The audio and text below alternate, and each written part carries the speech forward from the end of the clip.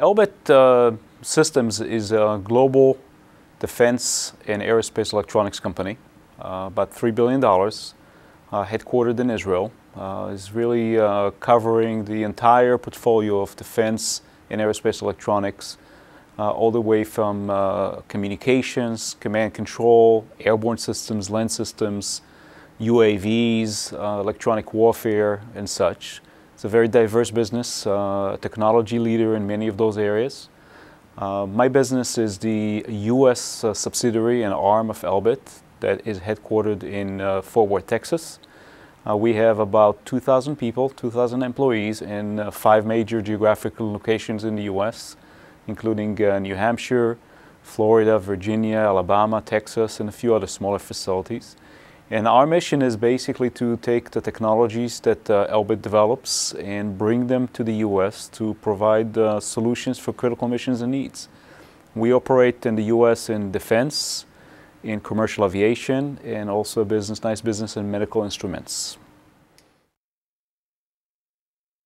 The Elbit Systems is pretty unique because if you look at many of the defense corporations in the world, you will see that most of their sales are for domestic needs. Most of them have about 10% or even less international sales. Elbit actually has the reversed ratio. 80% of Elbit's sales are done internationally outside of Israel. And that makes it for a unique challenge and structure as a global company. So the strategy that the company has selected is to be a multi-domestic company. That means that the company is operating in multiple countries, opening facilities, opening domestic capabilities, which allows it to really grow and do this international sales.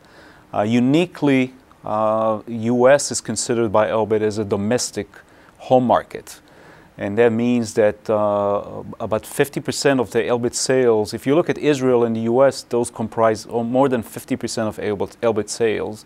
And being domestic home market means that we invest in infrastructure, we invest in capabilities, we hire more people, and we also follow the national security interest of the United States as a home market player.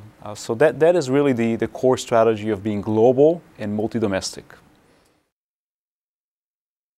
Well, we're looking at that. I think that definitely everybody's looking ahead at some changes in budgets, of course, but more than that, a lot of shifting in priorities for defense budgets around the world.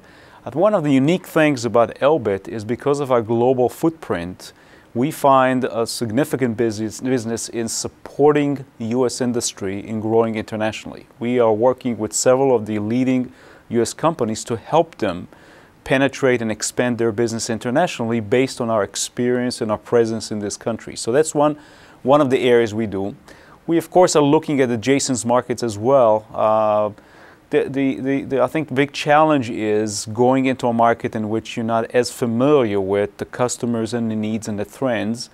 We've had some very good experiences of dual-use technology. We intend to continue to do that. Interestingly enough, one of my businesses here in the U.S., the medical instrument business last year, has done very well. And we see a capability to grow that with increased emphasis on health and on those kind of capabilities.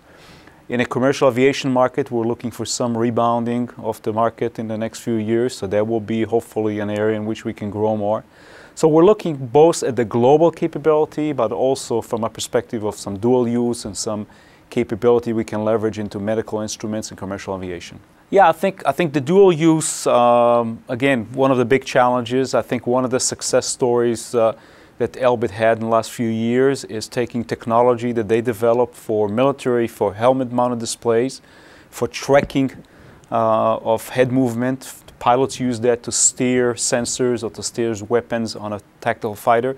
Elbit took the same technology and basically spun off a company that was later acquired, but it took the same technology for medical implementation. And this is about identifying in the body to a great accuracy the position, the location, the orientation of probes or any medical devices. So that's an example.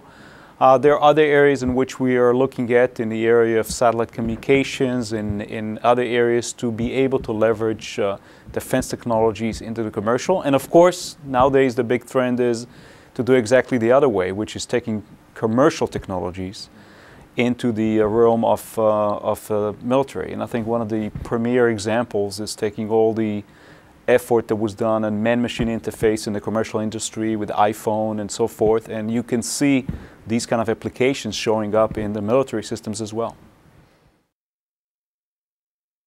I think the biggest challenge is really to look ahead and understand where our customers' needs are going to be, where the priorities are going to be, how are we going to spend precious R&D dollars to stay ahead and to create a value proposition for the customers. We're seeing more and more of the customers, at least in the defense industry, wanting to see hardware products developed, demonstrated before they're willing to make a buy decision. They're less willing to go into a longer term research and development effort. So we have to be very capable, very strong in anticipating their needs, spending R&D to develop the products, and hoping that it will be the ones that are going to meet their future needs and future solutions. That is one of the biggest challenges we have.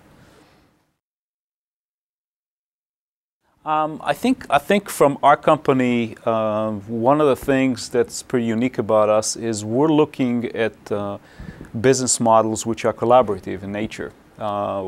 We have a great asset in the fact that in Israel there's a whole lot of innovation, a whole lot of new ideas and technologies.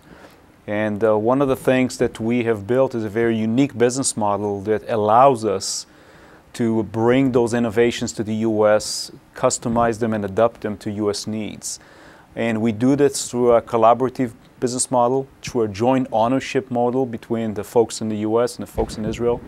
And I think as we look at the future for the U.S., I think more and more we will rely on collaboration, international collaboration, and innovation that doesn't necessarily come from the U.S., but we as Americans are able to leverage it to our advantage. So I think that's one of the core things that we think we're good at and we see in the future.